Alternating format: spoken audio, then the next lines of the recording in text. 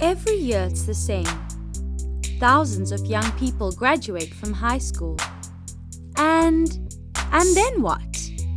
How does a young person choose a career that brings them joy and allows them to do work that makes a difference in this world? In this video series, you will meet people who came to the work they love in very different ways. Some speak of a stirring in their hearts that they first felt at a very young age.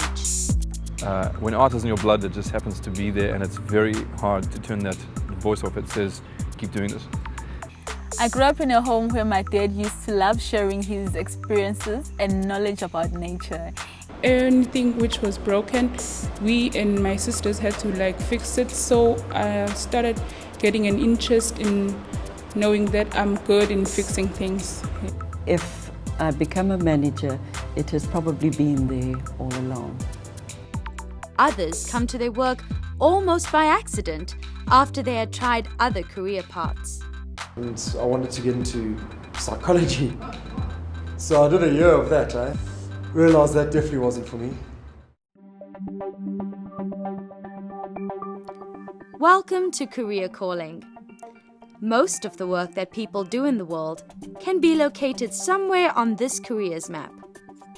Notice that the map is shaped like the 6 petals of a flower and that these overlap with one another.